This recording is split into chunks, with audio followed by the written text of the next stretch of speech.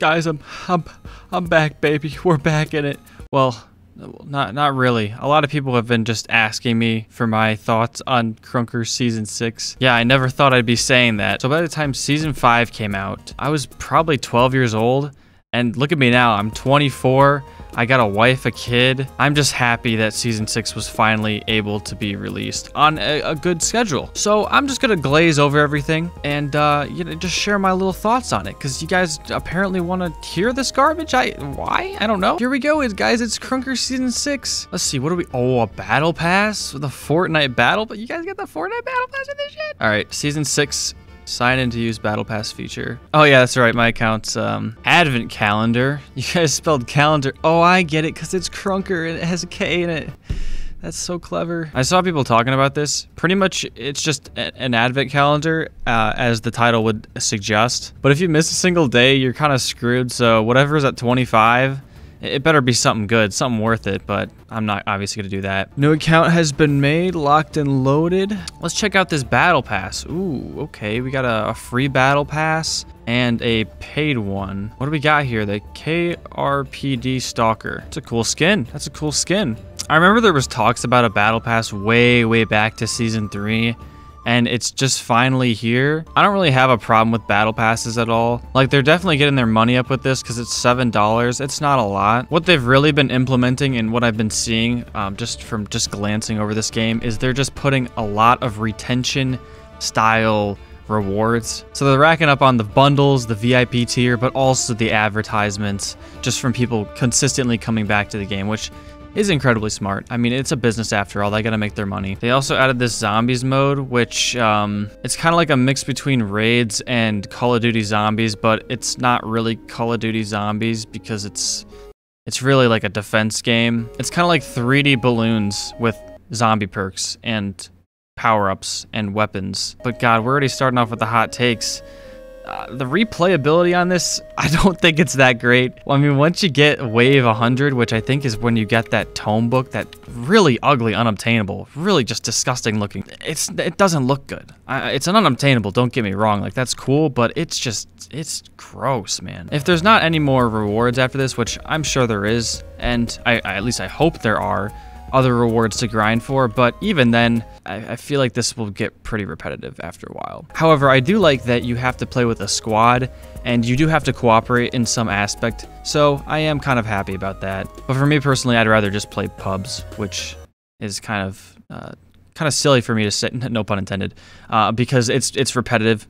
I mean, this whole game is pretty repetitive, if that wasn't clear already. Sweet, we made it to round 2. Exhilarating. Exhilarating gameplay. It's hard not to compare this to Call of Duty because they have different perk machines, but the level of danger that you're put in, I'm holding the D key right now. This is not scary at all. Plus, you're in an open field. You're not gonna die. Like, if you go, can you even go down in this? Like, if you go down in this, you are just straight up garbage. Oh, sweet, we got 2KR.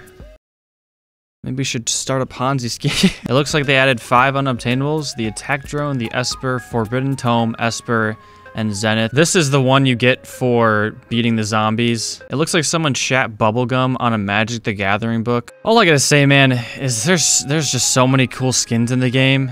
All people are looking for is this rainbow icon around them. Honestly, this Esper SMG, I've seen some cooler contraband SMGs than this. It is just a rating system after all, but it's going to be a matter of time before they have a tier above unobtainable, because there's just going to be so many unobtainables in the game. I know they also added 2 more maps, as well as a new class, which I have played, and it is a lot of fun. So, I mean, overall, Season 6, it's a good retention update. It's a good retention season. I think this battle pass ends in 80 days. So, Season 7's coming in 80 days, which is a lot sooner than pretty much the year and a half that Season 6 took. Now, I saved the juicy stuff for last, and I'm just gonna say it how it is. I don't enjoy playing this game anymore. I just don't. There was a period of time when it was a lot of fun playing the game, but that was like way back in 2019. And then when I started making more videos on this game, it was a time where there weren't any updates coming out. There was nothing interesting going on. So I decided, let's just try to stir the pot a bit.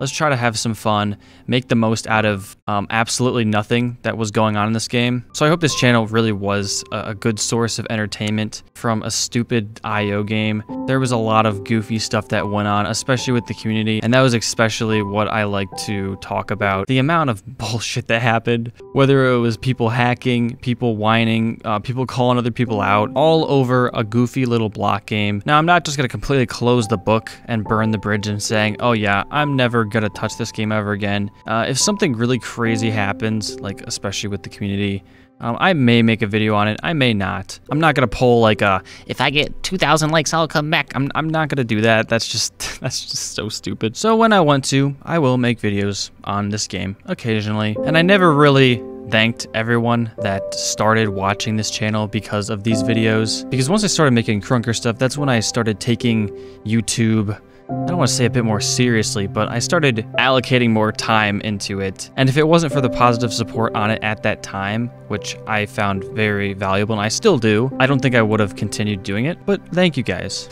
And with that being said, new Krunker video next week. All right, see you, subscribe.